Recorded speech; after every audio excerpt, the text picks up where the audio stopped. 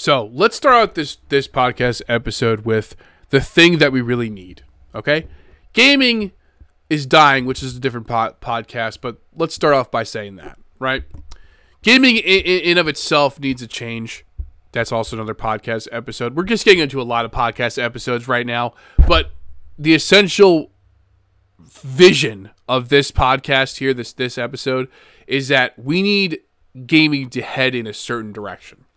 And I think a lot of people, if not most of the community, can agree with me here. We need a game that is pretty much going to be its own game, right? So it's going to have its own, almost like universe. And I think AI is going to help with that. But anyone remember let's the watch video this that I really made on really this Superman-inspired game? Might be a little loud. Sorry, guys. Bring that down a little bit. This world and actually showed and proved to big gaming studios that a Superman game is 100% possible. You don't need a massive infinite world and a ton of gameplay features to create an actual proper Superman game. Just a team that is motivated enough to create gameplay features that look at that. Will love, like that was cool, right?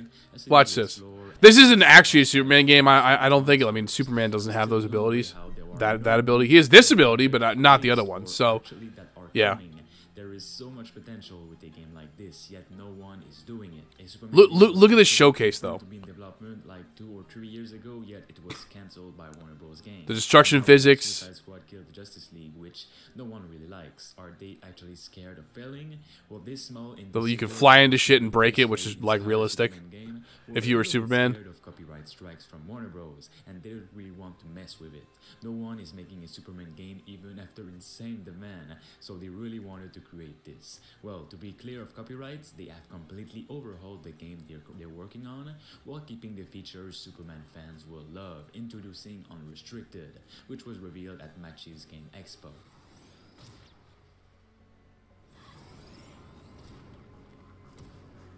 Unrestricted, huh? Under development, you know.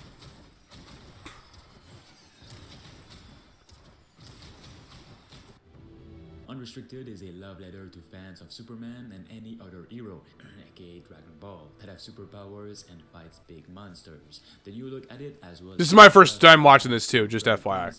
And for a small indie studio, this is really surprising. So let's get into it. Unrestricted will bring in a diverse world with a destroyed city where different kind of angry monsters have took refuge. Far away on another planet, there is a civilization which is way more developed and advanced than planet Earth.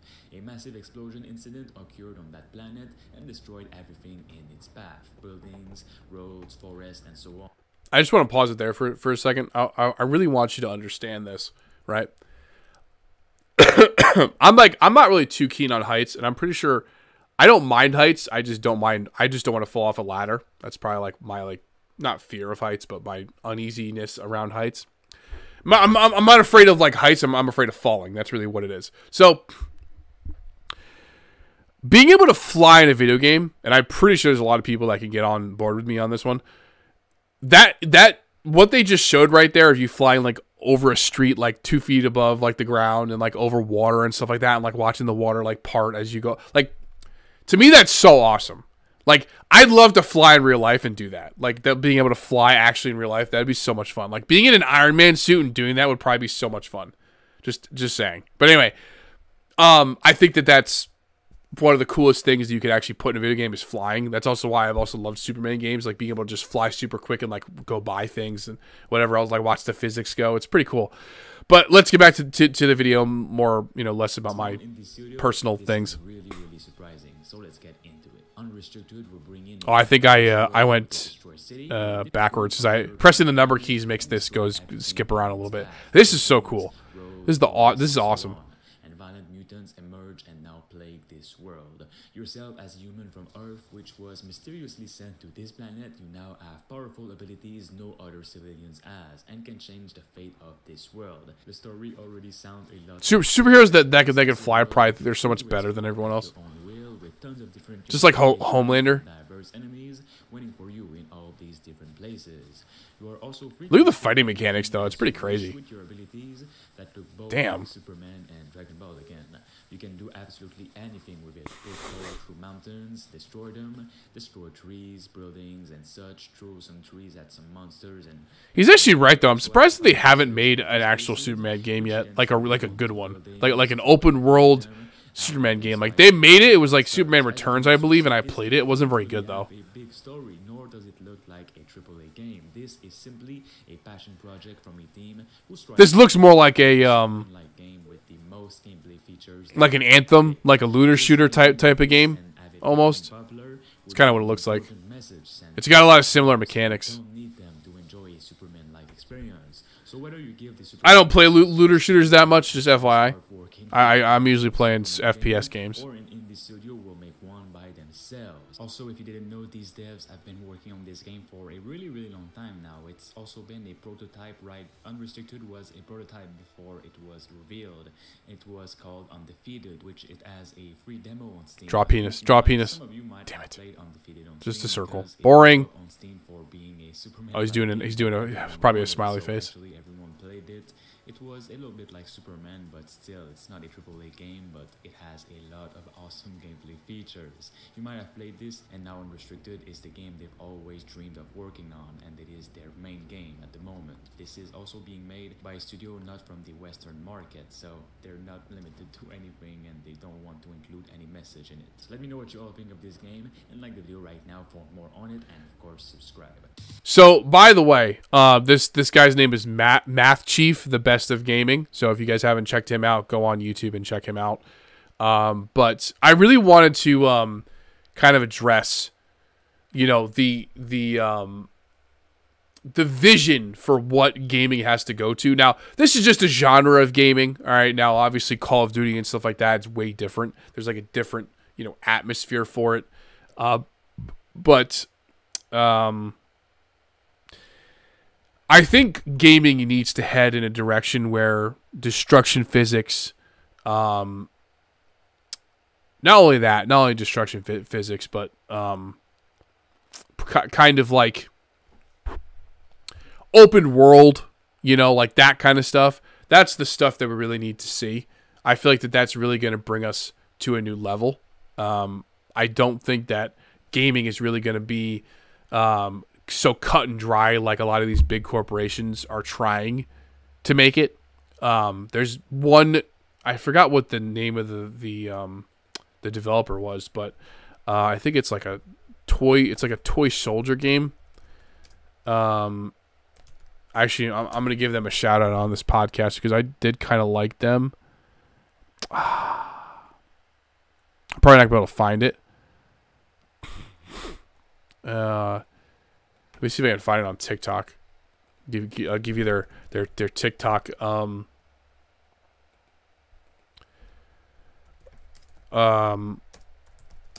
Their TikTok handle. You guys can go see them if you want to. Let's see. Hypercharge.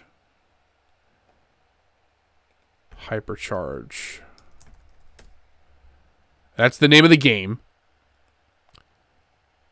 Okay, so the developer, let's go to number 4 here. So it's called Hypercharge. That's the name of the game.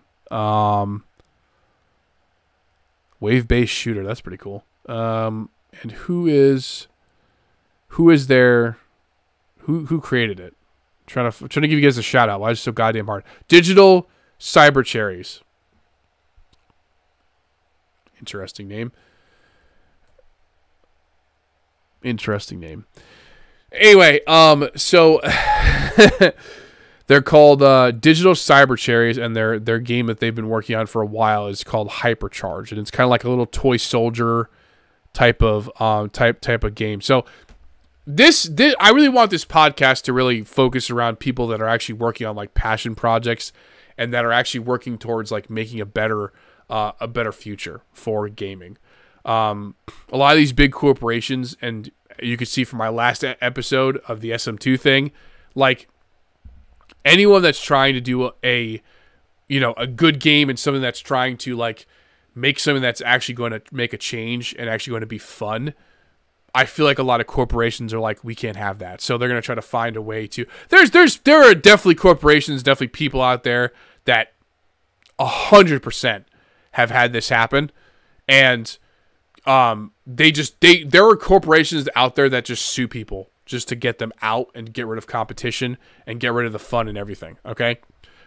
Just as a quick example, let me see if I can find my buddy, one of my YouTuber friends. He go to my channel.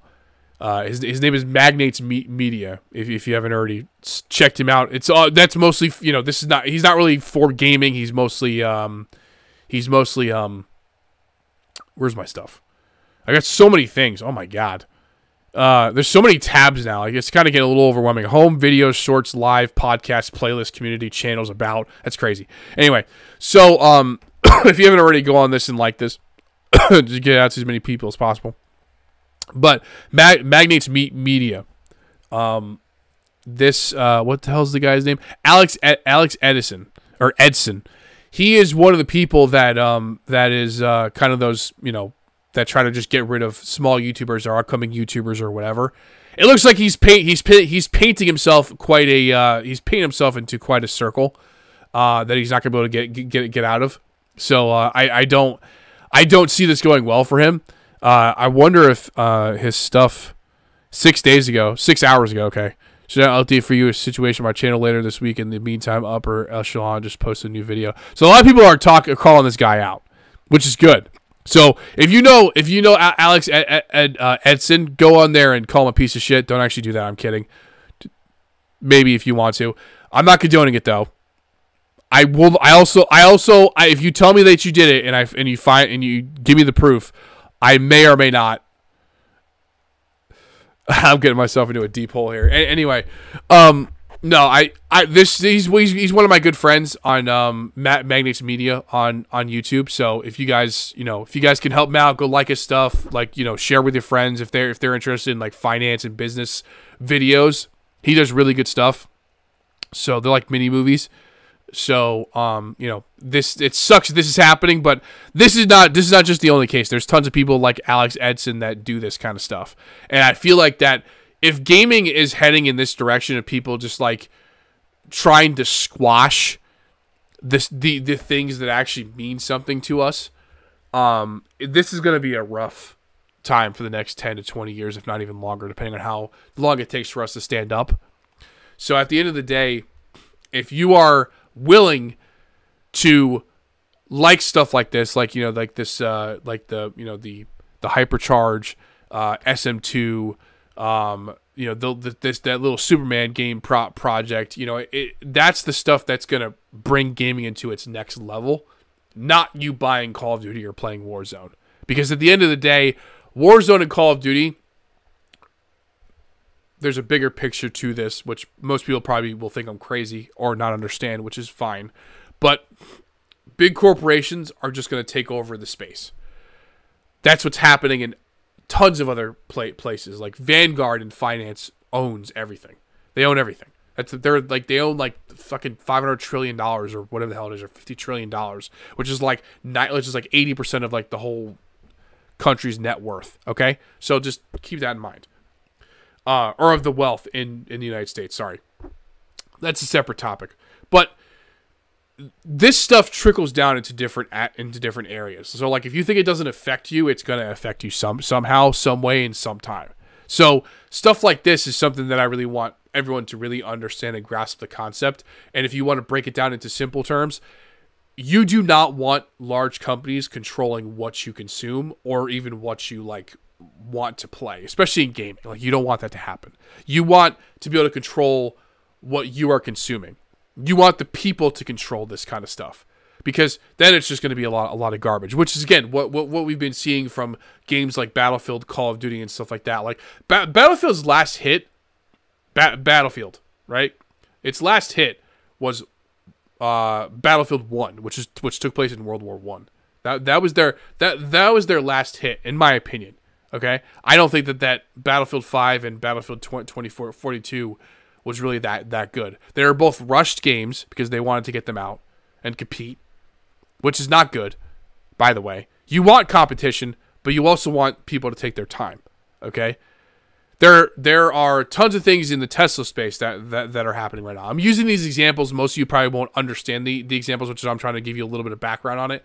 But like in Tesla, they have the Cybertruck, they have the Roadster, they have the Tesla Bot, they have the Tesla Phone. That's 4 major projects coming out. Now, their Cybertruck, they not released, but they did a demo of it, I don't know, 2 years ago now at this point, 3 years ago. We probably, to direct to consumer, the people that haven't pre-ordered it probably won't get it until 2026, okay? Now, my point to saying that is they are creating a product that is for the masses, that is good product, that's something that they are proud of, okay? That's why it's taken them so long. Call of Duty doesn't do that. Call of Duty just puts out the biggest copy and paste, the biggest piece of trash that they can every year. Or every 2 years, which I think they revoked that. Now it's going to be every year again. Okay? So, the same thing's just going to keep happening. There are big games in the space right now. Battlefield, Apex, Call of Duty, Fortnite. Fortnite, by far, is doing the best right now. Fortnite is doing the best. Okay? And that is saying something. Okay? As much as I shit on Fortnite, I don't really want to play it, to be honest. I kind of want to see if I can make a game in it, in that new like Creator 2.0 thing, or whatever the hell it's called. But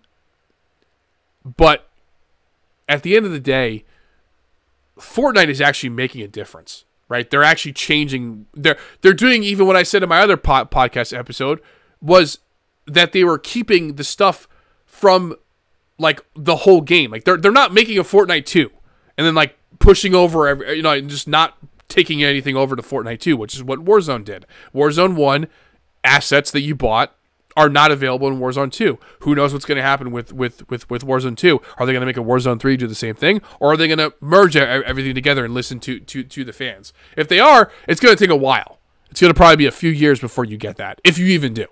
Okay? So that's just something to keep in mind too.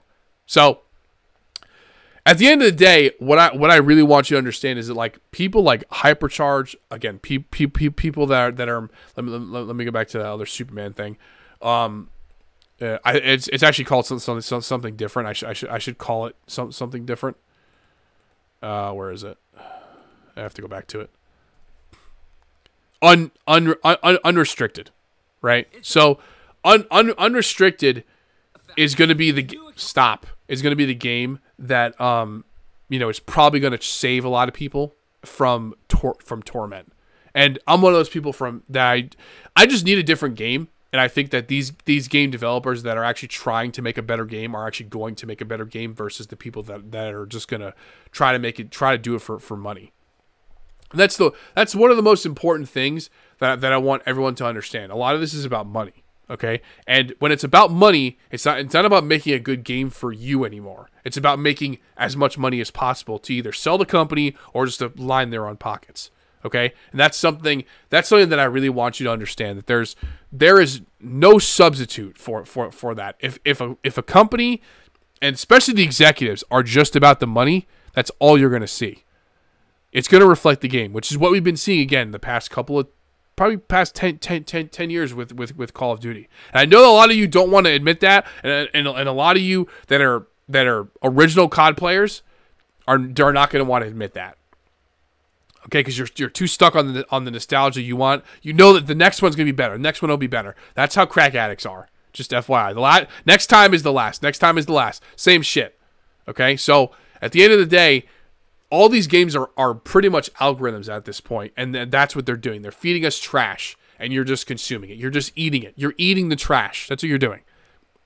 A lot of the younger gamers probably won't understand this. I mean, I'm still kind of young. I think 30 is pretty young, but yeah, maybe. I mean, to a 21-year-old, I'm old as shit, but it's fine. I was at that point too in my life. Don't worry. We all get there. So once you get to be 30, you'll understand, or once you get to be 40, you'll understand. Once you get to be 50, you'll understand. Trust me. Okay, I don't know 50 yet, but trust me, it happened when I was 20. It happened when I'm 30. I'm gonna assume that the pattern is gonna keep taking suit. So just understand that when you buy these games, know that you are fueling the trash monster spitter that Call of Duty is. Okay? Even Apex, they're doing the same shit. You know, you ask to get something fixed in Warzone, and they make a skin for it just to buy. You know, and it's after a certain point it was blatant, but now it's like, you know, fool me once, shame on, you know, shame on you. Fool me twice, shame on me. Fool me 3 times, guys, stop buying the fucking game. Stop going on there. Stop playing Warzone. Stop buying skins. They don't care anymore. Okay? I loved Call of Duty. I'm not a fan of BRs, but I'll play them. Okay? I tried to like BR so bad, but I just could not do it. And you want to know what it was too? It was not only the strict gameplay, which I've talked about in a different podcast too. I think it was the Dr. Disrespect podcast. I talked about this, where I just don't like battle royales, and I don't like how they're structured. I'm a simple gamer. Talk all the shit you want. I'm a simple gamer. I do not like to have to go into something and build up myself just to die. You know, that's why I did not like Ark and stuff like that. Ark Survival. It's cool at first, and it's cool when you have all the shit, but it's like, it takes so long to get there. It's like, why would I want to build a house when I could just build a house in real life? Why would I want to play GTA San Andreas? It was a fun game, but why would I want to work out to like look better when I could just do that in real life? Why can't I just go downstairs and go work out, or go to the gym and work out? That's just the way that my mind works. Okay, your mind doesn't have to work like this. You don't even have to agree with me, but I'm sharing this with you because it's just something to think about whenever you're playing these games. Like, you want to have a game that kind of brings you away from your normal everyday stress. And if a game stresses you out, then it's not fun. It's just stress. It's just more stress, which is why the United States is so stressed right now, because we just go from being stressed to being stressed and then being more stressed. So stop. If the game isn't fun, which I did the same thing for a while. I was always pissed at Call of Duty. Finally, the last Call of Duty that I bought was Cold War. And I just said I'm not buying another Call of Duty anymore. I'll play Warzone because it's free, but after the SM2 shit, I'm not going to play Call of Duty anymore. I'm sorry. And if you join this game, if you join this community with Call of Duty, I apologize. I loved playing Warzone at like a lot of times, and I actually enjoyed Warzone too. I enjoy Call of Duty. I enjoy the simplicity of it. That's like what I need, is simplicity. But constant lag issues, like I have a gig of internet. I have a gig. My ping is under 20. It's under 10 actually, and I can't find a fucking game below 80 ping in Call of Duty. It's not me. I'm sorry. It's not me. It's the game. I cannot find an under, and I'll say it again. I cannot find an under 80 ping game in Call of Duty. That is a lot. Like, that is saying a lot. And we need to really acknowledge that, okay? Cuz it's not said enough, I feel like, because that's crazy. Like, Dr. Disrespect says it a lot. I'll admit that. He says it a lot. But, like, I can't find a ping. I can't find a game under 80 ping. It's almost impossible. Even in Warzone, the first Warzone was the worst. Only having 80 FOV too was the worst. And now with the 120 FOV, it's great. But, like, the game had so many issues when Warzone 2 that it's like, why bother? Why bother even playing the damn thing? It's not, you know, I don't know. I'm complaining, whatever. But at the end of the day, I just really don't want you guys to fall into the same loop. And I want change to happen. I don't want to and this may be a selfish reason, it may not be. I don't want the younger generation coming into this just getting fed bullshit and then just taking it. Because even in my generation and even older than me that were playing the first COD, they're still eating shit at this point. And they're just getting the new COD. Like, oh, it'll be different. It'll be different. It'll be different. No, it's not. It's still shit. It's not caviar. It's still shit. I mean, caviar is shit, but that's not the point. They want us to eat their shit and call it caviar. That's what they want at the end of the day. And I'm tired of it, if I'm being honest with you. So we need to make this change. We need to boycott. We need to boycott Call of Duty. We need to, as players, we need to boycott this stuff. This is sincerely me. This is me not acting. This is me truly coming down to saying to you guys, even the older gamers that watch this, you guys need to just make a change, because if you don't, we're not going to see games like this, this Hypercharge, like, you know, the unrestricted, like, we're not going to see games like this. We will barely see them, because the Call of Duty and any big corporation just has the money to just throw at it. They'll just throw money at stuff. That's it. So all you'll see is the advertising for Call of Duty, for Battlefield, and all these other shitty games. And then we're all just going to think that this is what gaming is. No, this is what gaming is. A passion project, something that is fun, something that out of the box, no pun intended, is going to be fun, and is going to make a difference. It's going to be something that actually makes you want to play instead of just being stressed all the time. And I don't know, maybe a lot of you aren't stressed when you play Call of Duty. Great for you, but I can tell you, a lot of the videos I've been seeing on TikTok, a lot of videos I've been seeing on YouTube, people are just fucking stressed. There's rage compilations out there. I started watching Tim the Tatman from his rage compilations. That was when I started watching Tim, was his rage. That was it. I mean, yeah, it's funny, but it's like really, like, the guy had to go to a doctor, and the doctor had to say, dude, you got to get up and stop yelling all the time, because you're gonna die. So it's like, what? He is 30. He's 32 now, 33.